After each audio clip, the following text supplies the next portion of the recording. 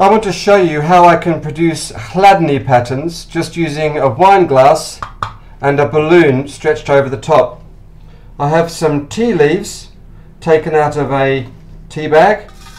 I'll sprinkle them over the balloon, and I have on my phone an app which generates sound waves, and there is one of the Chladni patterns.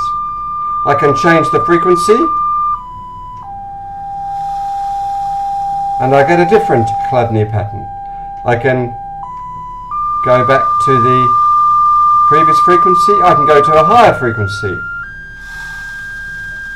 and you can see that I simply get